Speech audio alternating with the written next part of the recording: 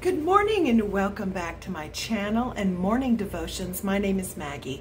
If this is your first time stopping by, I hope you decide to like and subscribe and click that notification bell, and then come back and check out some of the other content I have on my channel. It is Wednesday, November the 1st. I had to think. That happens, I guess, when you travel. But I'm in New Hampshire. I'm in my hotel room. I had a wonderful time of prayer this morning. And our devotions, of course, are coming from Joyce Meyer's book called Trusting God Day by Day. And our devotion today is entitled, Open the Door to Christ. I hope the lighting's okay. I guess you can see me. But, all right. Our scripture comes from the book of Revelations, chapter 3, verse 20. And it reads, Behold, I stand at the door and knock. If anyone hears and listens and heeds my voice and opens the door, I will come into him and will eat with him, and he will eat with me. Okay, I love that particular, it's one of my favorites, Revelation 3:20. All right, now let's hear how Joyce breaks this down. Jesus is knocking at the door of many hearts right now, but we must remember that the doorknob is on our side. The Holy Spirit is a gentleman. He will not force his way into our lives. We must welcome him. Open the door of your heart to him by stretching your faith a little. Be like Peter, the one person in the group who got out of the boat and walked on the water. Peter probably had butterflies in his stomach when he got out of the boat, but as long as he kept his eyes on Jesus, he did all right. Look at Matthew chapter 14, verses 23 through 30. For that story. God has a great, big, wonderful life planned for you and me. But if we are stiff-necked, as God calls it, as he called the Israelites in Exodus 33:3, or hard-headed, as we say today, then we will miss what God has for us. We'll miss it. I mean, look at the Israelites. They wandered around for 40 years in the desert because they were so stiff-necked. And the journey literally should have only taken about 11 days, if I'm remembering. I cannot quote exactly where I got that. I remember hearing a sermon about that and being amazed that it was such a short journey, but for 40 years they were wandering because they were stiff-necked. Okay. Stubbornness sets us in our ways. And we never stop to ask ourselves if our ways are really God's ways or not.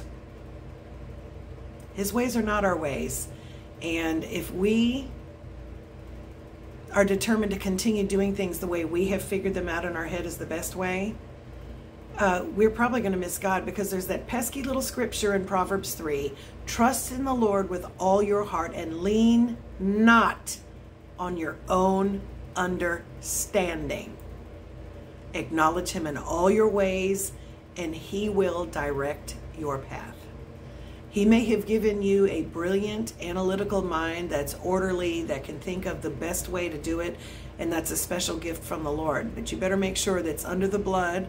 You better make sure that this is what the Lord wants you to do. I mean, I've met some people that are absolute genius when it comes to solving problems, and I know that's a gift from the Lord. But make sure you're in alignment with God's plan for your life. Okay.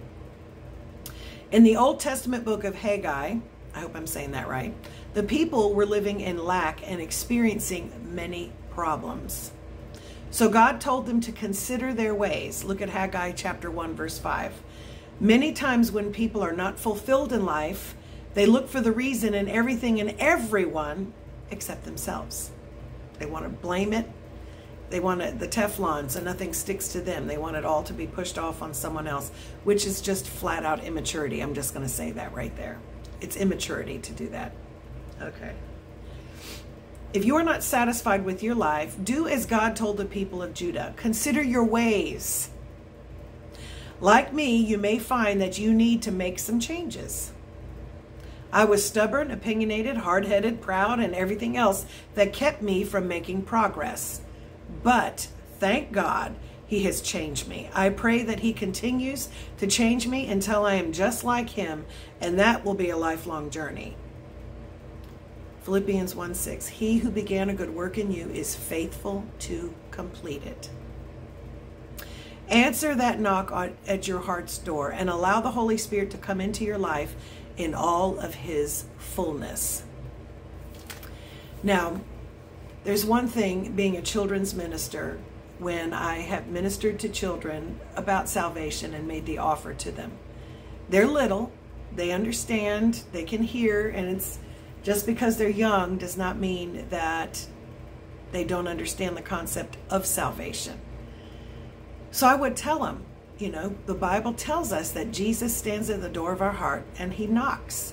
What does that mean? That means we feel a desire to believe what Jesus says. And if you have a friend coming over and you know they're coming over, you know that's them outside, and you hear them knocking, do you leave them standing outside, or what do?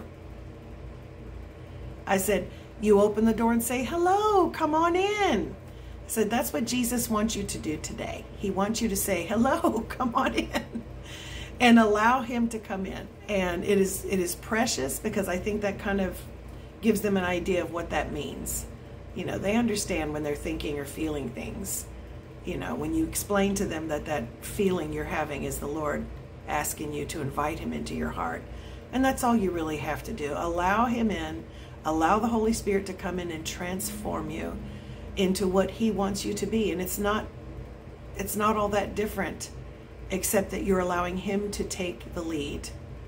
Your desires is no longer to fulfill your flesh or your wants. Your desire is to do things God's way. That's, Lord, what does your word say? What is the right thing to do? When you do that, your life takes on a whole new meaning, and it is the most peaceful place to be, because the pressure's off. He's the one leading, and he's the one who is safe to trust. Not your flesh, not your emotions, not this world. This world is corrupted. I'm sorry. Can't be trusted.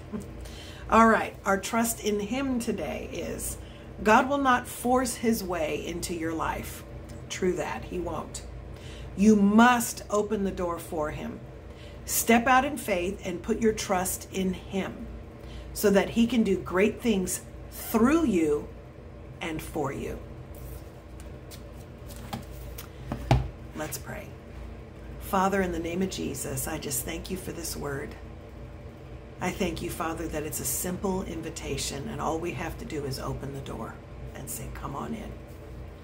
Help us to do that, Father. For those who are resisting it, for those who are maybe fearful of it, Father, only your Holy Spirit can communicate the peace their soul needs.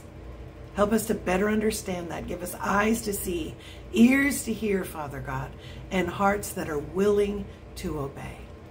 Thank you, Lord, for your guidance. Thank you for your faithfulness. I give you all the glory in Jesus' name. Amen. Well, God bless you, and thank you so much for stopping by my channel. I do hope you decide to like and subscribe and click the notification bell. Come back and check out some of the other content I have on my channel. I will be going home tomorrow afternoon, and so you'll have one more devotion from my hotel room tomorrow. I hope you guys have a wonderful midweek Wednesday. God bless you, and bye until next time.